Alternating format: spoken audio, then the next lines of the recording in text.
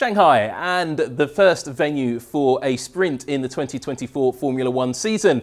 China is a country that the series hasn't visited since 2019, and in the time in between we've got a whole new generation of cars, and that means the circuit is something completely new to every team essentially, and new to a quarter of the grid in terms of drivers as well. So there's an awful lot to learn. So it's not a normal place to bring upgrades, considering it's on the other side of the world to the team's European bases as well. However, there are some upgrades on display up and down the pit lane. But before we get into that, I thought it's worth noting Craig Scarborough and Tina Gade having a discussion about how the teams have prepared to come to this very unpredictable and very different race circuit this year. It's well worth having a look at that on F1 TV. But meanwhile, I thought we'd take a look at some of the upgrades, as I mentioned. But the first upgrades I want to take a look at are perhaps some of the most secret in Formula One, yet it's the power unit. This is a 2021 Honda RA621H power unit that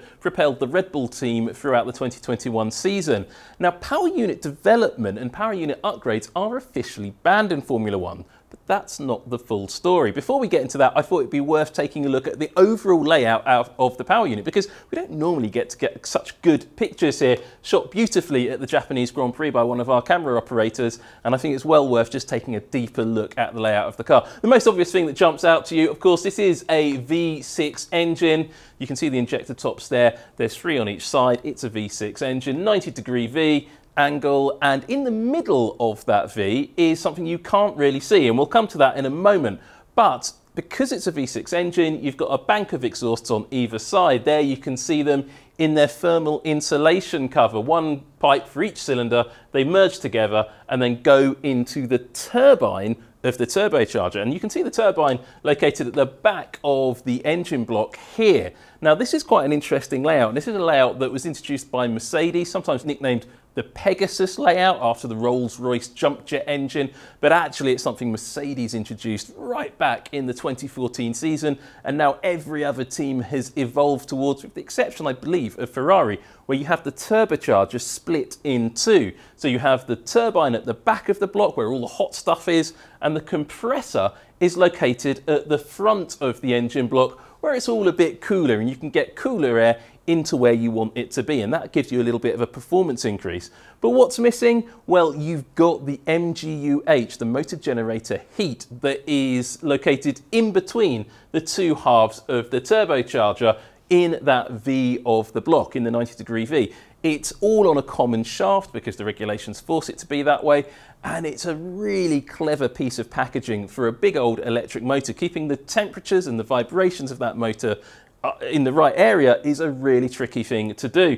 but the teams all seem to be pretty much mastering that now. The other thing I want to draw your attention to is the other electric motor you see on all Formula One cars. That's located just down here. It's the MGU-K, just underneath the left exhaust bank. That's a pretty common location on all of the power units now, and it's a big old electric motor, quite heavy, but kicking out some serious horsepower. In 2026, that unit is going to get much, much bigger and much, much more potent, and it's going to be interesting to see how the teams decide to package that. We haven't seen any of those new generation of power units where fossil fuels have been banned as well. That's going to be really exciting to see how the teams manage that.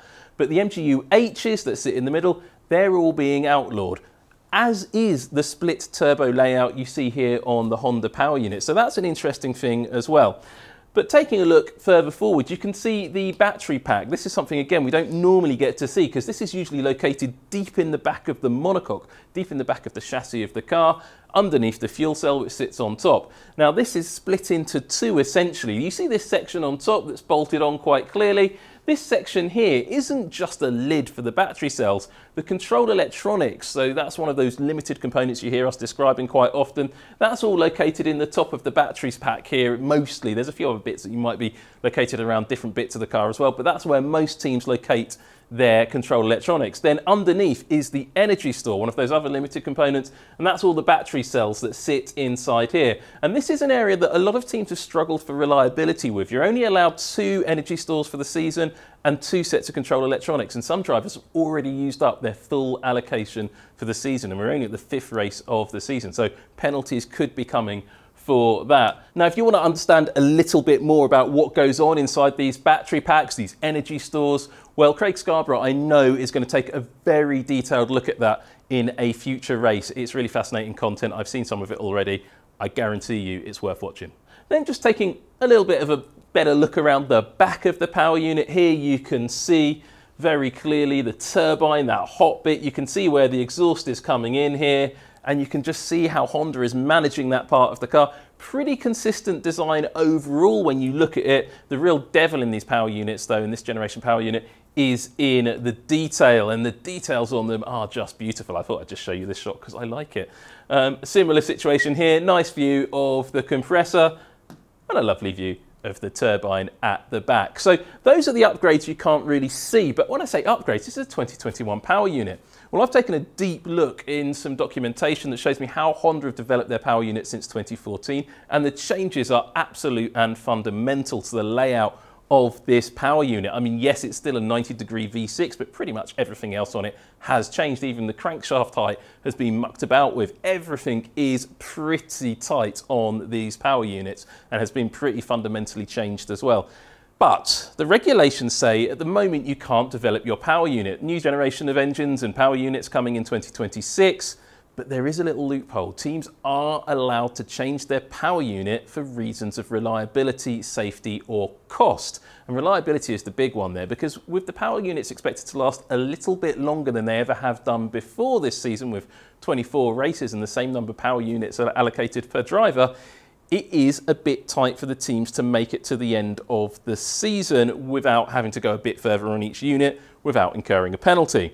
So the teams would be able to change pretty much every component of the power unit without incurring a penalty or get around that regulation that says you can't develop the power unit unless it's reliability. Well, it's got to go further, so you can change everything for the reasons of reliability. And if it brings you a bit of performance, so what? Well, up and down the pit lane, the 4 power unit manufacturers have been incredibly reluctant to detail exactly what they've changed on the power unit. And they've all sort of said, yeah, we can change stuff for reliability, but it's definitely only reliability. There's no performance to come from it. And to give you an example of that reluctance to chat about it, Jock Clear had a quick word with us in the pit lane just a couple of races ago.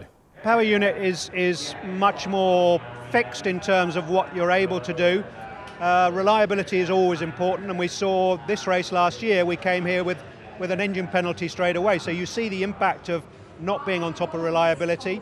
That's somewhere we worked obviously clearly over the last year, and that's paying off. We've not had any issues with the power unit. Gearbox is working fine, and all of these things are again incremental changes. The regulations haven't changed, so we're just looking for fine detail, and as I say, at this level fine detail matters. Of course, that's all about the upgrades that you can't see. There are still quite a lot of upgrades you can see on display in the pit lane in Shanghai. And the one that everybody's talking about is, of course, the upgrade to the Haas. Now, I thought I'd start off talking about the Haas, not looking at one of the upgrades, just looking at a really interesting detail of their front wing. This has been on the car since early in the season. We just didn't really talk about it enough. But have a look here at these elements and how they pick up on the front wing end plate. And these link sections here. This is a trend sort of started by Mercedes, where you have this sort of open section at the back, and the wing elements, which have to, by regulation, meet the end plate, are sort of not really elements at all, and the linkage is it's kind of tenuous, as the team are sort of trying to generate a bit of outwash. And normally I don't like saying what aerodynamic parts do without having a look at the aerodata or having a look in the wind tunnel, because essentially you're just making it up if you don't know. But look at the shape of these parts here. It is pretty clear what their team are trying to get the airflow to do. And as you roll this clip forwards, you can really get a good look at how those link sections between the front wing end plate and the front wing are really working. Just look here, look, you can really see that shape of how they're trying to channel the air out around the front wheel. That's an outwashing front wing end plate, something the current regulations were trying to get away from. The teams being teams found a little way around it. Well, the teams being teams also bring big update packages, and this is something Haas has changed fundamentally for the 2024 season. Rather than just bringing one big package during the year and saying upgrades are overrated, the Chinese Grand Prix sees Haas bringing in its first major package to the car. And to explain why Haas have changed its strategy, well, let's go back down to the pit lane a little bit earlier in the season. We are trying to bring updates as soon as possible. If you have a big package, you have to wait a lot of time. So at the end, if you bring stuff early, you add value to it because you can use for more races. So we define like a minimum target that we have set. And when we reach this target, we try to bring the update to the track. That's a pretty fundamental change in direction for a team then on how they develop the car. And to take a look at some of the specific new parts bought in Shanghai, Alex Brundle is in the pit lane again. So it's a significant set of upgrades for the VF24, and I'm here with Joao Jeanette, Aero Performance Engineer here at Haas, to talk through what is a relatively large package that you've brought to Shanghai. So shall we go from the front to the rear of the car in terms of the changes that you've made and what you aim to achieve with those changes? Yeah, obviously we have the biggest part of our upgrade is our floor. The front of the floor is a little bit revised. We also have a new mirror, just a little bit kind of smaller footprint. And then at the rear we have a different bodywork. It's basically about kind of tuning the details of the big philosophy change we did last year. Now it's more about finding the performance in the details. And in terms of the edge of the floor, presumably the aim is to try to achieve more of a seal down the side of the Venturi to then seal the floor better and get better extraction. Yeah, and clean up the losses off of that as well a little bit. In terms of the mirror, a little bit smaller, obviously regulated in terms of their size, but you're maximizing that now. Is that a big gain in terms of maximizing the rear wing performance in the rear of the car? Every little bit helps. I mean, it will reduce the losses going to the back of the car. It's nothing groundbreaking, just trying to clean things up a little bit. And the final part of the rear bodywork inside the rear wheel, a little bit of an aim to try to increase local downforce production. Talk me through local downforce production as opposed to general downforce production. Yeah, generally speaking, with the load that you make on the rear corner, there's sometimes a bit of a trade between the local load you make on the wheel and then the effect that has on the floor. So it's about playing with that balance, and the balance shifts as what you do in the front of the car changes what happens at the rear as well.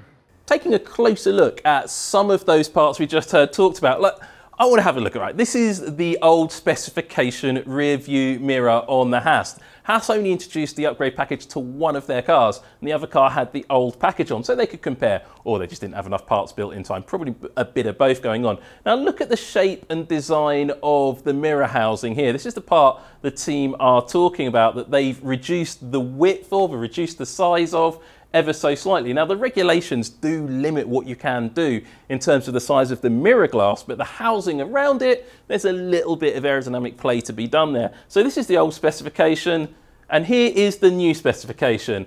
I mean, it's a very difficult game of spot the difference. The team say it's been reshaped ever so slightly. I have to say, I can't really tell the difference on that. So maybe that's one for everybody at home to have a look at, and hashtag F1 Live, tell us what we've missed. But maybe is it a little bit shorter from here to here? I'm not sure. I'm not sure. It's a pretty subtle change, but sometimes those subtle changes make all of the difference. And speaking of those subtle changes that make all of the difference, the Alpine team have brought a change that's visually fairly subtle, but in terms of performance is fairly fundamental. And having a really fascinating detailed chat about it, Alex Brundle is again in the pit lane with the team. A significant floor upgrade brought only to the car of Esteban Ocon for the A524. I'm joined by Technical Director of Performance, Kyron Pilbeam, to explain the stages of the changes through the floor here at Alpine. So if you're happy to start at the front for us, Kyron, and tell us what's gone on with the floor fences towards the front of the car. Yeah, so these the main changes to the most inboard one of the fences. So it's now sort of comes in further and is attached to the chassis in a different position to where it was before. So it comes with some required modifications to the chassis as well as the new floor. Alex, what's the aim of the modification? Is it just a pure efficiency downforce change, or are you moving balance of downforce? It's primarily just an increase in downforce, yeah. So it affects the flow at the beginning of the floor, but all the way down the rest of the floor as well. But it's not a significant balance change. It's just more aero performance. Talking about the flow down the edge of the floor, it's a change as well to the floor edge. What's the aim of that? Just better sealing along the edge of the floor, a different concept? It's not really a different concept, but it is a different detail, and this is quite a sensitive area for aero performance, which is why you can see so much detail on here and on the other cars' floor edges, and it affects the flow, again, particularly into that area around the rear tyre, which is very sensitive to controlling what goes on in the diffuser further down the car. There's a change as well in that area on the inside of the rear tyre. Just explain to us, if you can, what you've changed in there. Yes, it's a small detail. We call it the letterbox. It's in sort of the beginning of the diffuser sidewall, I suppose you'd call it. Again, this area is very sensitive to the flow that comes off the bottom of the tyre when it's rotating, and it affects what goes on in the diffuser. That's the primary reason for this change. Fascinating stuff there from Alex in the pit lane, and I just want to take a closer look at the parts they were talking about. This is the new floor that Kyron Pilbeam was indicating to you. You can see the new cutout just at the back there with this metal insert along it, but there's also a revised section along the floor edge here. That's quite important, and you can see what the team are sort of trying to do. And when you compare it to the old specification car, the detail change is pretty obvious. Look here, you've got a completely flat rear edge and completely flat. Here's that letterbox section that they were talking about as well. You can see that's all pretty continuous. Compare back to the old version, and you can see those shape changes very clear. Yes, the rear section is slightly changed, but this bit is completely different and completely new, and that's something the team are hopefully going to get a bit more performance out of and move a bit further forward on the field. Interesting to hear them say that it requires modification to the chassis to fit that floor.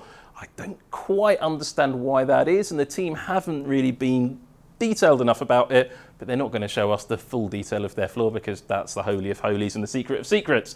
However, something that isn't the secret of secrets is the revised front wing that the team introduced a few races ago, and here you can see it. And we've already talked about the Haas front wing. We'll talk about the trends forming in Formula One. Again, these remote elements, not quite as advanced as the Haas front wing here on the Alpine, but clearly pursuing that same direction. And when you compare it to the old specification front wing that's essentially traditional going back to the 2022 generation of cars, you can see those elements very clearly joining the main front wing end plate, and that's what everybody sort of expected.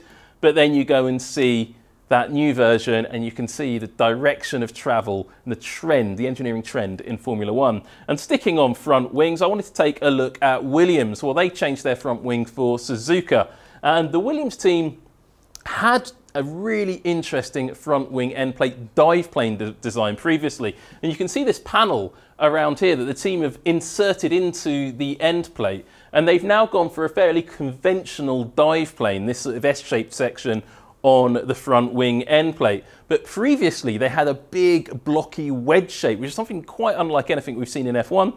They used it for the opening races and moved away from it with their new front wing.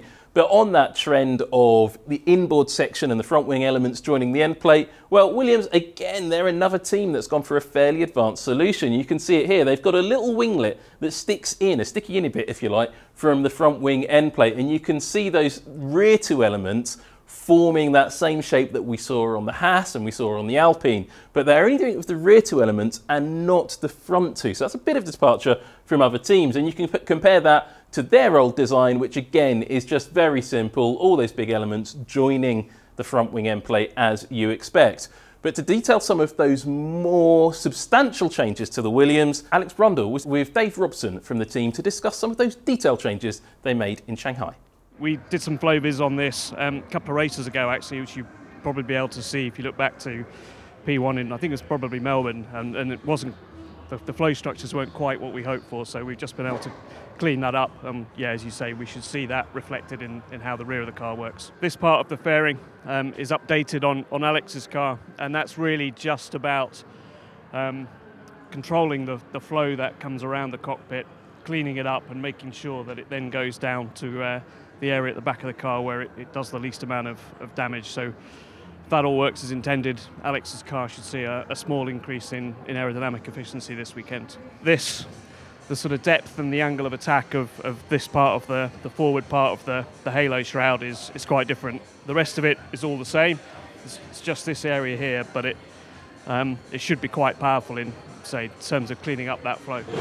Rear downforce and the rear aerodynamic elements are really the critical part of maximising this regulation set, it seems. Yeah, absolutely. So the main thing the halo will do will impact the rear wing, but of course the rear wing through the beam wing and the rear suspension all interacts with the diffuser. So the whole thing works as a system. So yeah, everything up here, all about controlling that flow and conditioning it to make sure it works properly at the back.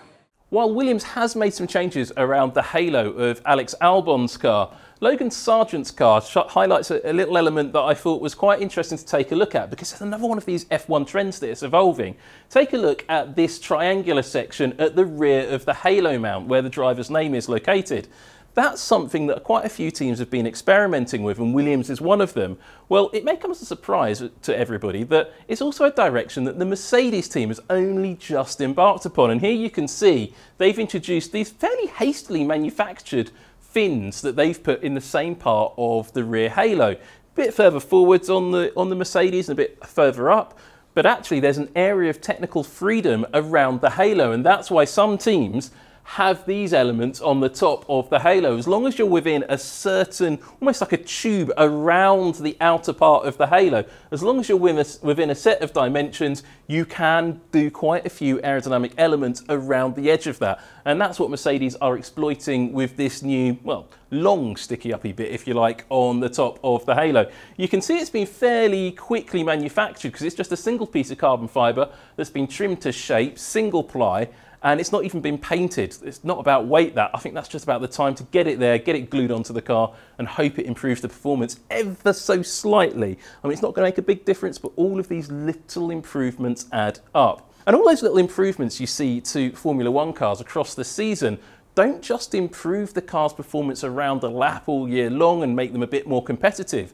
All of those learnings, all of those technical lessons, whether they work or whether they don't, do have a wider impact on the whole world. And to discuss exactly that impact that Formula One is having, well, we put together a little video. Have a look at this. The kids are really excited. We were excited. It's such an amazing sport with amazing people. It's another example of F1 ingenuity that's going to change the world. Utilising HVO fuels in our truck fleet has resulted in an 83% reduction in our carbon emissions. In Austria, we launched a sustainable energy pilot that allowed us to reduce the carbon footprint by around 90%. Last season, all F2 and F3 cars used 55% advanced sustainable fuels in partnership with Aramco. Formula One is this industry which is advancing the most. You're actually having an impact.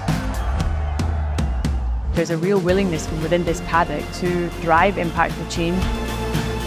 We're really reaching the next generation, raising awareness and getting more talent into the sport. I think it's wonderful that we have this opportunity. I want to become an engineer now. These are obviously the next generation of fans, next generation of engineers. If we can inspire them at a young age, yeah, it's brilliant. Just been a fantastic opportunity to open their eyes to see what is possible. Now I realise there's more to Formula One than actual driving. It definitely has inspired me. So many moments where I'm just like, wow. I've just grown so much, it's going to be very invaluable for my future. Such a big opportunity and I'm so grateful for it. We've got all the teams involved, we've got the FIA involved. This is in the common good. It's good for the sport and it's good for the industry. This is an F1 initiative that allows those who may not usually have the opportunity to meet drivers and experience the paddock. Bonjour, Pierre! Wow, impressed! Thank you, Charlie. Thanks for the support. We are on track to be net zero 2030 after making great progress. And there is a lot more to come. Avanti tutta. Full speed ahead. Well, if you want to take a look at the full report, it's available now on the Formula One website. I thoroughly recommend everyone has a good read of it and view the videos linked to it. It is absolutely fascinating. It shows a really positive direction of travel for a sport that is currently changing the world. Well, will these updates change the World Championship? Well, we'll have to wait and see as the season goes on.